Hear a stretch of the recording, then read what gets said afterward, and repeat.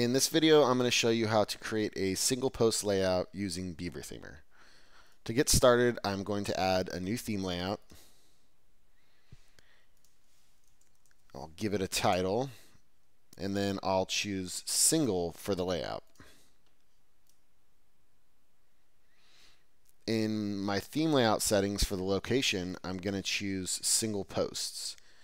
If I was creating a layout for another post type like pages or products, I could choose that.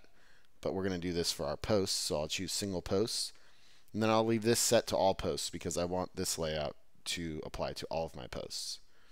Once you've done that, go ahead and click Edit Theme Layout.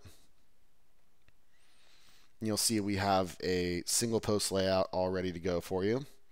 So we can start by customizing this. I'm going to go ahead and add a sidebar. So we'll drag in a column here. And then I'm going to go ahead and find my sidebar module and drop that into the layout. And I'll choose my primary sidebar and save that.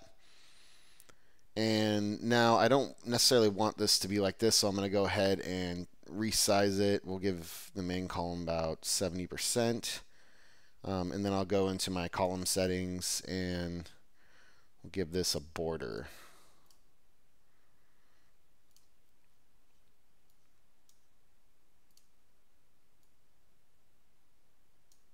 Like that, and I only want this border to be on the left side of the column there.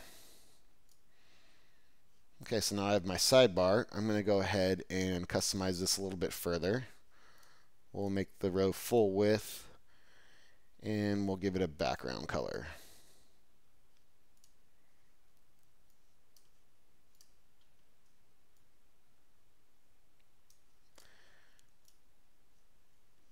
Alright, now that I got that, I'm going to go ahead and give my main column a background color so it's different from the row background color. We'll make it white, and then we'll give it a little bit of padding as well.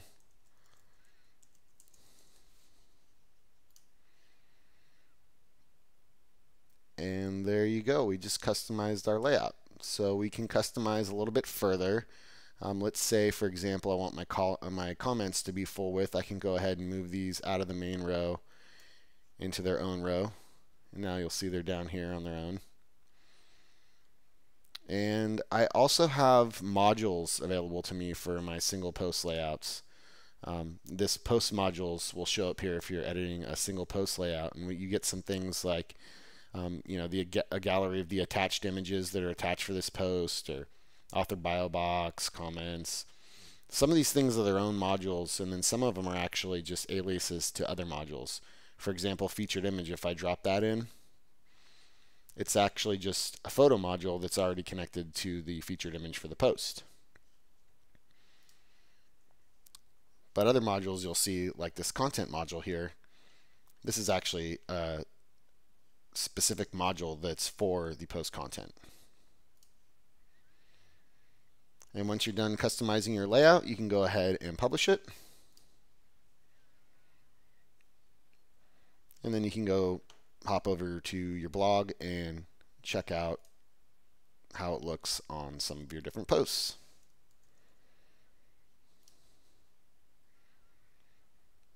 And that's how you create a single post layout with Beaver Themer.